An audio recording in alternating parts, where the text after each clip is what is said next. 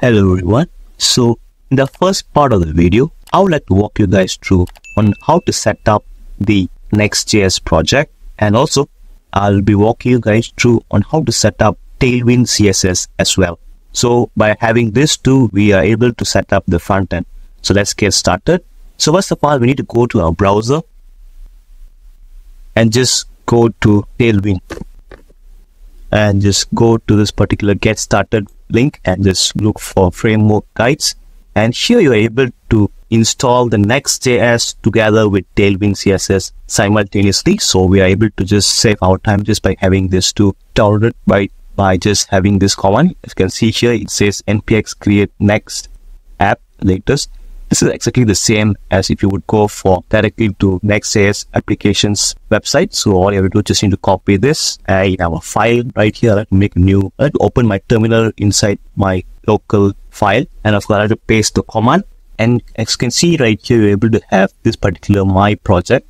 My project is basically the name of the project that you would like to give to your project. And just go to this particular my project text right here, just replace it with your preferred name. In this case, I like to give shop, and I like to leave TypeScript, and of course I won't be needing ESLint right here. Just hit backspace and just hit enter, and right here as you can see it's asking for ESLint. We won't be needing it.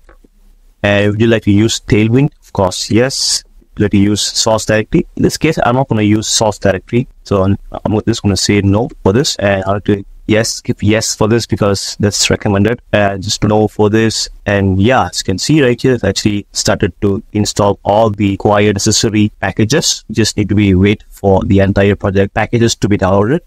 All right, as you can see right here, we have already downloaded the front end. So now let's head back to the project directory. Just need to click on it, just need to refresh it, and you'll be able to have it right here, and open it with VS Code. And there you go, your project files has already been installed together with Node modules. So let's actually look at what's the next step inside the Tailwind. And in the Tailwind, by the way, as you can see here, the next thing is to npm install Tailwind, and together with post CSS auto prefixer. But then it has already been installed inside our project right here. As you can see right here, we have already installed tailwind.config.js, and this is basically what is needed for the next step right here. And if you just copy and just paste inside the terminal right here, it does not make any changes because a file has already been installed. So let's see if I were to just try to copy the second step right here and paste it. And as you can see right here, your file has already been installed and configured earlier just by setting up the first step. Now in the third step right here, we need to be placing all these directories. As you can see right here in our tailwind.config.js, it is already been implemented as well, so we don't need to make much changes. And if you go to our fourth step right here, you need to be looking for globals.css, which can be accessed inside app. So just need to click on this app. As you can see right here, these three things are already there also, so we don't need to do any of this particular step. And the next thing is we just need to run npm run that copy, and just use the terminal that we have just opened and just paste it right inside here. And of course, you need to be running it, and there you go. You just need to click on this particular link that the server created, and there you go. This is the basic boilerplate when we set up a Next.js project.